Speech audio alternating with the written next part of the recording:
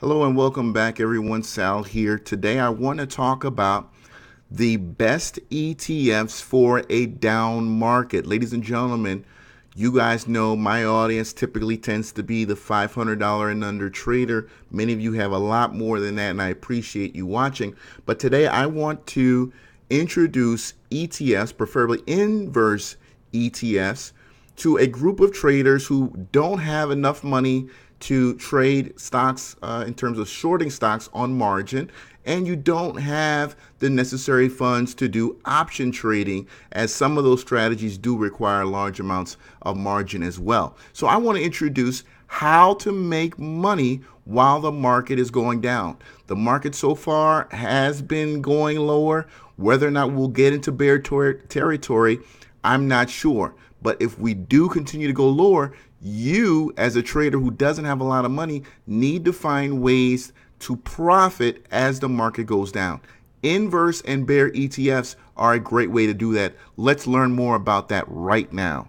So what is an ETF? For those of you guys who don't know, an ETF is basically an investment fund traded on stock exchange, just like stocks, and it holds assets such as stocks, commodities, bonds. Basically, it mimics an underlying asset, whether it be stock or commodity. All right. So when you think exchange traded fund, think mimic or acts like, right? The exchange traded fund is the derivative of whatever that underlying asset or commodity could be, right? So think mimic when we talk about exchange traded funds. So when you hear ETFs, now you know what to think about those products. I'm going to show you how you're going to make money on those products as well moving forward. So let's get a quick example here. Exchange traded fund. Here is Bitcoin. Now, for those of you guys who remember, when Bitcoin first came out, it was very hard to buy. You had to give a ton of information, a lot of information you didn't want to give to these third parties that are not oversighted by any kind of federal or state agency. I mean, these are basically websites in third world countries, and you don't want to provide them that kind of information, right? So what people did, banks or private investors or and exchange traded fund companies, they create products to mimic Bitcoin. And there's one product out there right now, as of the recording of this video, called GBTC. So GBTC is a Bitcoin trust, trades just like an exchange traded fund, actually basically is. For the reasoning of this video, this mimics the movement in Bitcoin. So if I go back one slide, we see how Bitcoin came out of that run there in 2017, got to those highs at the end of the year, and then came all the way down. Now we're seeing a resurgence in Bitcoin. Well, what happened to GBTC? Sure enough, GBTC responded appropriately. So it mimicked the movement in Bitcoin. As you can see here, right now, current price of that is $9.98. So through your broker platform, whether it be E-Trade, TD Ameritrade, and others, you can search GBTC, and in your equity trading account, your stock trading account, now you can buy a product that mimics the movement in Bitcoin. So if Bitcoin continues to move up, GBTC continues to move up as well, and you benefit from that. So that is a way that exchange traded funds work.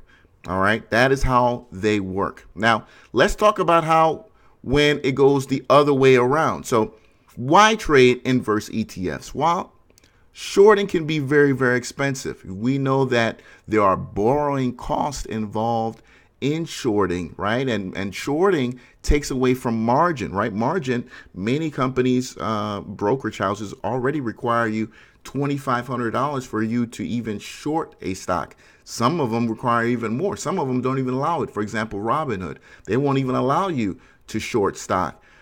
So we also know that that borrowing cost is calculated daily. So for example, a stock like Tesla, 2.1% on a daily basis as you're shorting the stock, 2.1% of that trade value is docked against you every day. That's very, very expensive. So for traders who don't have a lot of money, shorting a stock like Tesla that has that kind of interest or borrowing cost is out of the question. Inverse ETFs, again, no need for margin because they trade just like stocks. An inverse ETF Going up, if it's an inverse, right, as the market goes down, you're allowed to buy it just like a stock, right? And they are available on brokers like Robinhood, like TD, like E-Trade. You can look those up, and I have a list for you at the end of this program. So inverse ETFs allow you to take positions, whether it be a particular sector or give you whole market exposure. So I've got two tickers there are examples. SKF, which gives you the ultra short financial. So if you want to short, instead of shorting individually Goldman Sachs or SunTrust or Bank of America, you can take a position in SKF, and as those stocks go down, SKF goes up, because it's the complete opposite. It's the inverse of the movement in those banking stocks, and really helps you remove that single stock risk, right? So single stock risk, for example, if Goldman Sachs goes out and buys another company tomorrow, if you were to short Goldman Sachs, you're going to get hit hard, right? I mean, that thing's going to open up big. Well, if you are in an ETF that may include Goldman Sachs, your exposure to that news is going to be a lot less. It's going to be not as painful as if you were shorting the stock or in an option, for example, in that stock as well. SH, which is basically an inverse of the entire S&P 500. So the largest 500 companies, if you want to take the inverse side of that move, you will buy SH. SH is basically the inverse of the S&P 500. So what are the downsides of exchange traded funds? Well, some of the things that make them great can also make them kind of scary. So the downside is the fact that they do daily rebalance, and that could be good and bad, right? So when we talk about daily rebalance, we mean that because these ETFs mimic the day-to-day movements in the sectors or a market as a whole, they, for example, when we talk about some of these leveraged ETFs, one day you get a down day, that's, you get a nice 3% move, right, on that inverse ETF. Well, if the market bounces, and it bounces pretty aggressively, that could come back to harm you, where it has a 6%, 7% up day, right, where the inverse pays going the other way. So it can be very dangerous up and down. So inverse ETFs are a great way to play on the short term or medium term, or eliminate some of that risk by not getting into positions that are heavily leveraged. So staying away from those 3x or 2x. There are many ETFs, inverse ETFs, that are not leveraged, right? That are not leveraged, that offer you a great return, right? That offer you a great return that you can take advantage of today, right? But leveraged ETFs can be dangerous and have been very dangerous because, again, we've been in a 10-year bull market. So when you look at performance, the 10-year leveraged ETFs have been some of the leveraged ETFs that are inverse have been some of the worst performing over the 10 years. Why? Because the market's going up, and obviously an inverse ETF that does better when the market goes down pays the price. So that is why now, with the market kind of going sideways, unsure where we're going to head and possibly headed lower, some of those trades that have really suffered are going to be the ones you're going to want to bet the farm on. All right. So an example of a leveraged ETF, TZA, which is the small cap bear, doing very, very well right now. SQQQ, which is the ultra short version, is a 3 times leveraged product. SQQQ, 3 times leveraged product, excuse me, I'm repeating myself here. 3 times leveraged product of the QQQ. So technology-based plays, mostly found on NASDAQ, are in that. SQQ is the inverse. It will allow you to benefit as the market goes down for technology stocks. We're going to show some charts here in just a bit. Now, one thing you need to realize about ETFs is that some of them do lack liquidity. And the only reason they lack liquidity, particularly when we talk about inverse ETFs, is because the market has been in a bull market, right? So if the market is going up, I'm going to be buying ETFs that are going in a direction the market is going. I'm not going to buy ETFs that are going the opposite way. So that is a reason for the low volume that you see on many of these. Also, there are a lot of ETFs out there. There are a lot of inverse ETFs, and some of those designer focused ETFs that are really, really niche based, yeah, those are going to be not as popular as the ones that give you a macro or whole market participation, right? So understand that and be well aware when you're going into some of these trades, right? An example of that designer trade is EMTY. EMTY is a ticker that basically is called the decline of the retail store ETF. So they basically go out and find losers among the retail space, and as those go lower, this particular inverse ETF goes higher or gains value. But again, not very popular, so not a lot of people buy that. Also, I want to reiterate that action brings liquidity, right? Action brings liquidity. So as the market continues to go lower, you will see some of these ETFs that haven't been very popular start to gain quite a bit of momentum and start to become very, very liquid, meaning that we start to get more money coming into those tickers. All right. So let's look at an example. REW, for example, is the short of the technology space, right? And REW, again, an inverse ETF that was losing for a long period of time as the market was going higher, right? As we started to get some volatility come into the market, notice the amount of volume that comes into the trade. Notice the amount of volume that comes into the trade. So this lets you know that, again, when things start going the right way, these are the type of plays you're going to want to be in, right? As the market continues to go lower, you're going to want to run to some of these ETFs that are inverse that allow you to participate and profit as the market goes down, all right? As we see money coming into REW. All right, so here's another great ETF, and I'm going to, give you a list here, some of my favorite to end out the show. So inverse ETF for down market, HDGE. This is one of my favorites. This is one that's gaining quite a bit of value right now. You're going to want to be in this if we continue to go lower. Now, I do want to stress that you want to be very careful for reverse splits, right? These are really beat up, so you could see this at a reverse split price a lot higher than what you see on the screen right now. Right now it's showing that HDGEs that's going to be at 675.